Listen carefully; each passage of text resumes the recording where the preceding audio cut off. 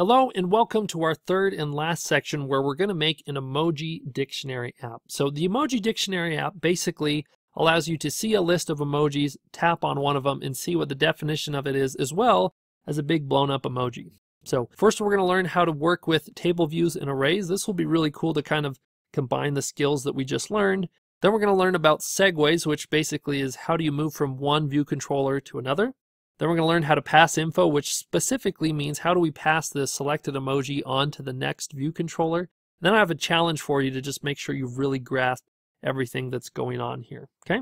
All right, so here I've got for you the table views with arrays. The big thing that we're learning is how do we list out an array of emojis. Let's go ahead and jump in right now.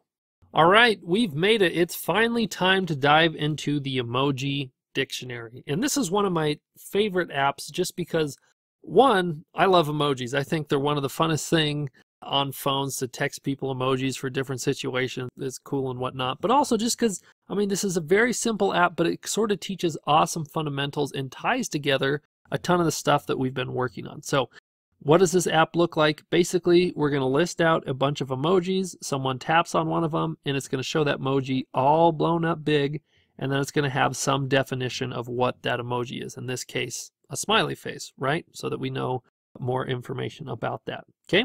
So let's just go ahead, dive in, learning this thing. I talk about where it is we want to start first. I probably think we should start with filling out this table view with some emojis. But first things first, let's go ahead and start a new project. So I'm going to create a new Xcode project. We just want a iOS single view application. I'm going to call this the Emoji Dictionary. Okay, go ahead and hit next here. Throw that on the old desktop. And, eventually we're going to want to be using the simulator. I like to get it up and running in the background while we're typing here. It seems like once it's open, apps load fairly quickly into the simulator, but it does take a while the very first time that you open it up. So anyways, that's why I got that going. And like I said, so where do we attack first? I think we should get view controller with the table view inside of it set up first, and then we move forward from there. So what I want to do is I want to go to our storyboard and first make it so that we have a view controller with a table view inside of it. So let's go ahead and do our classic, done it a million times. This is only our second time, but this is going to feel classic, this process of creating a table view and whatnot. So we're going to drag this out. With this table view, remember we want it to fill the entire space. So go to our little TIE fighter friend, make sure we've got 0 everywhere. Uncheck the constraint margins, and once we do that, it should take up the entire space. Then what we need to do is we need to connect this to our code so that, we can actually work with it. So we're going to select the table view, do a control drag. I'm going to call that table view. Excellent. That's in there. Okay. Then the next thing that we want to do is once we've got this, I guess this isn't necessary, but I'm going to get rid of that did receive every warning. But before I do this, something I want to say. Do things in Xcode look more familiar now? Look at this. You know what these functions are. Like, for example, this one. I mean, so here we have the term override, which it's a little bit more of an advanced concept about what override means, but just know this is a function with the name viewDidLoad. It doesn't take in any parameters and it doesn't return anything, right? And all the code that's in between these curly brackets, that's part of this function. Isn't that so cool? Like, you understand what that is now. And here where it says super.viewDidLoad, that's calling the viewDidLoad function on this thing called super. And again, a little bit more of an advanced concept, so I'm not going to dive into it here, but you can totally understand what's going on now. And so anyways, we'll get rid of this did receive memory warning, but I just want to take that moment to say, hey, you probably understand more of what's going on here now. Pretty cool. All right. So with the table view, remember the setup that we got to do is set a data source and the delegate. So we'll first type out TableView.dataSource, set that equal to self. Then we'll type out TableView.delegate, and we'll also set that equal to self. Awesome. Okay, once we have that in place, remember we're going to get these errors. So it's saying, oh, we got to conform to the protocol. So we'll say UI TableView data source, comma, UI TableView delegate. Okay, that moves our error from the bottom here up to the top. Then we have to answer those two infamous questions. So the very first one, if we start typing out TableView, we want that number of rows in section. You can see these are kind of near the top now since we've used them recently. But so number of rows in section, and look at this. You understand how this function works, right? Like it takes in some parameters like the table view, the number of sections. We're not going to talk about those, but look at this. This table view function returns an int. So now you know when we say something like return 20, you understand why that works, because you're saying this function has to give back an int, and so we give back an int here. We return 20. And same thing here when we type out the next question, the self row at index path. Oh, look, this function needs to return a UI table view cell. So we say, let cell be equal to a new UI table view cell with parentheses, and then go ahead and return that cell, okay? So I just love that, we took some concepts that we just learned, we're now applying to our current situation. It's like, yeah, this thing here, it kind of makes sense about what's going on. All right. So we've got this working, and again, just, kind of make sure that table view is working. Let's go ahead and set the text in the text label equal to something like hello. Okay, we'll go ahead and run this on the simulator. Make sure that this all works. Build succeeded, and look at that. We got hello showing up a bunch of times. But with our emoji dictionary, we don't want the same thing showing up. If we go back to our example here, we want to have a list of emojis showing up, right? Like that's what we were aiming for. And here's the question. What's the best way to make a list of something in Swift? It's with arrays. Remember, I said arrays are like lists. So if we want to list something out, we should probably use an array. So first order of business, before we can get some emojis to show up, is we've got to make an array of emojis. So up here at the top, kind of by where we have the table view and stuff, make sure you're not inside of any of these functions, but that you're inside of the class, curly brackets, not inside of a function, curly bracket. We're going to create a new variable that I'm going to call emojis with an S, because this is going to be an array of emoji objects.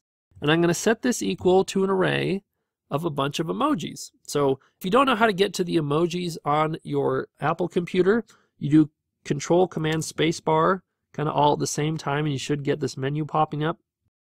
So look, here's an awesome looking dude, this guy with, what is that, a monocle? Thank you, little pop-up description there.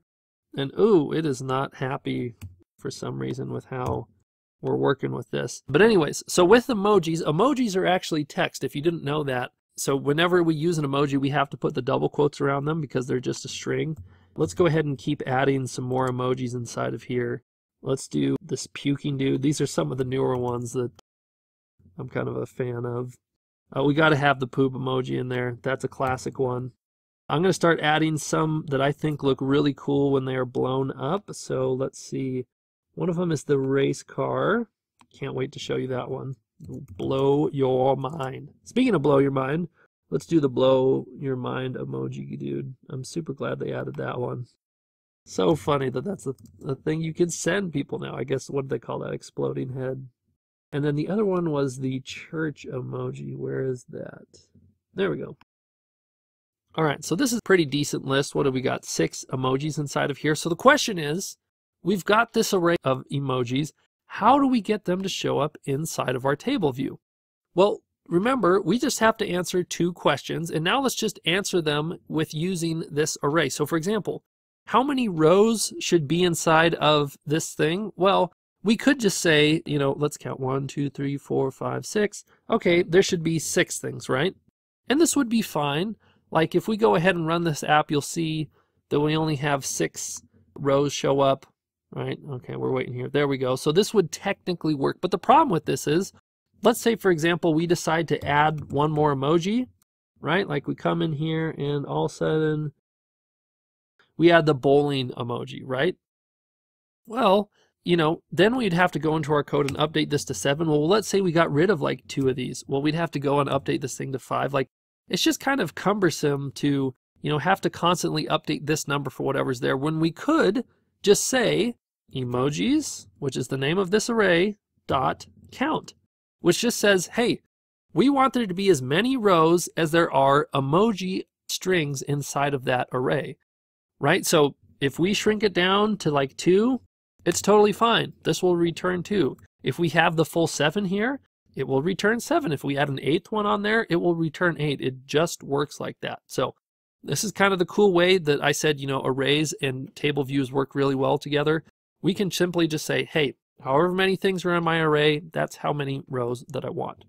Now the next question comes for, what goes inside of each of them. And so something that's very, very important here is that one of the parameters that's passed into this TableView function is this thing called index path.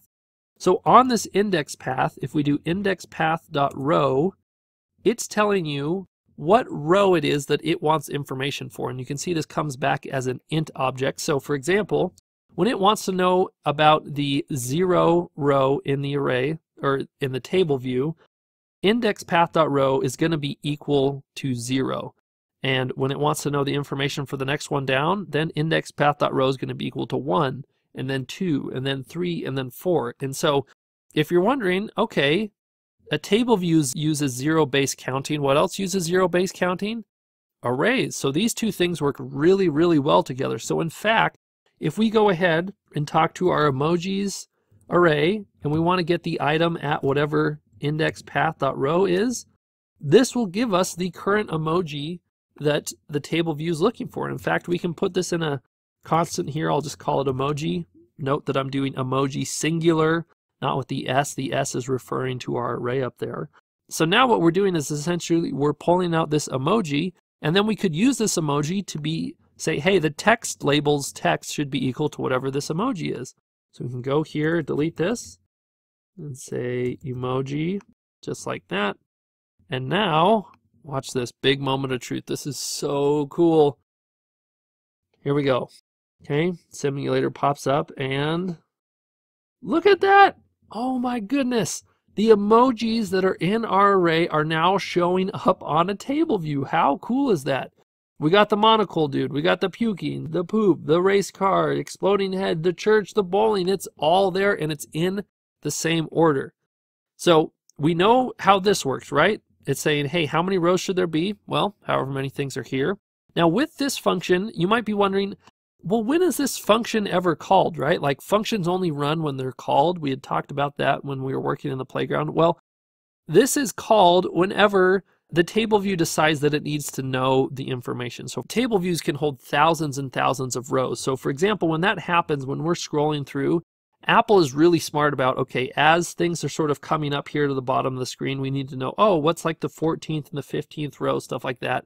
It'll call those functions whenever it needs to know that information. And as we scroll down up to like, I don't know, 1,467, it's going to start asking for those. And if we start going in the opposite direction, it will ask for these too. So basically, it's the TableView that's calling this function.